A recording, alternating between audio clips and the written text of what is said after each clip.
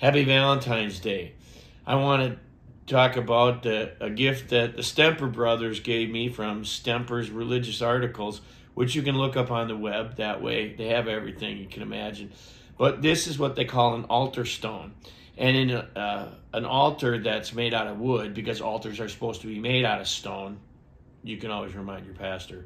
But the thing is that without that being in place, which is easy to do this day, because there's so much stonework around. But so this is a piece of marble. It's very heavy. And then there's a round hole that's cut into it. And relics, I don't know what they are. I've got to look this one up, are placed in here.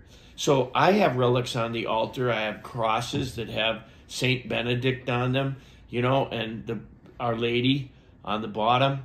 But these are all important things. So I want to give my thanks to the Stemper brothers who provided this for me, and that it might be a blessing to everybody else when I say Mass on it. Have a blessed Lent.